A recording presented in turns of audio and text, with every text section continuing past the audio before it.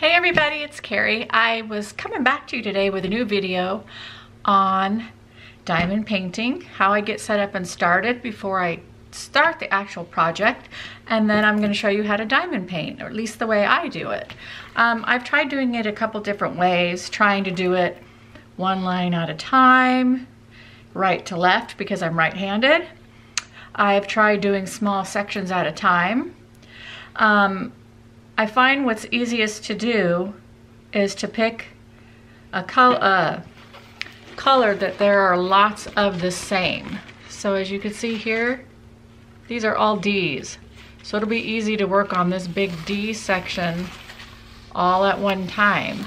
Whereas if you go line to line, when you start getting into this area where there's lots of different colors going on, you're having to switch in and out with your colors, and it just seems to me to take up a lot more time. So after working on my first project, which was a lot of color change, I ended up finding the fastest, easiest method, especially when there's symbols involved, which you're trying to decipher and see.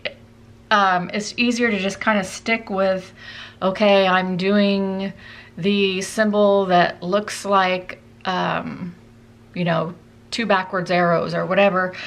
It's easier for your eyes to adjust and, you know, kind of search for it versus keep switching. Then you have to try to find what you're looking for all over again. So I don't like that.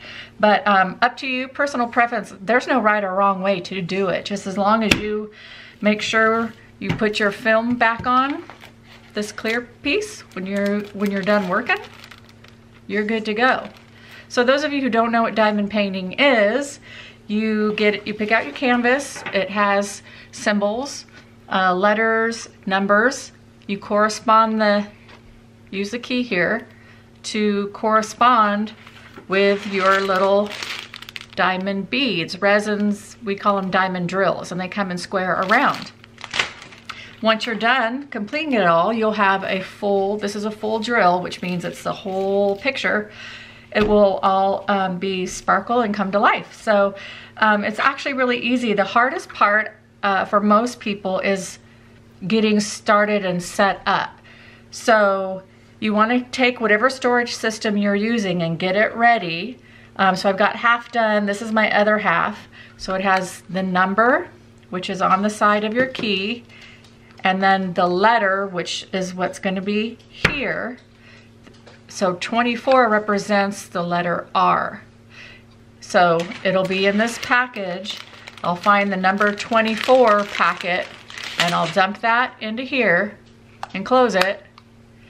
And then when I get to that, I'll know this is what I need. Okay? My camera, hello. Why don't you want to focus for me?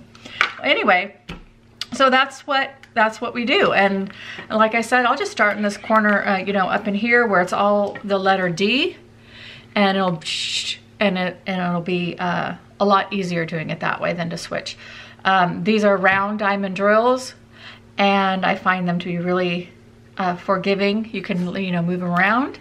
And I'm going to go ahead and start separating and sorting, starting with number 1, and I'll just go all the way down. And sort them into my containers.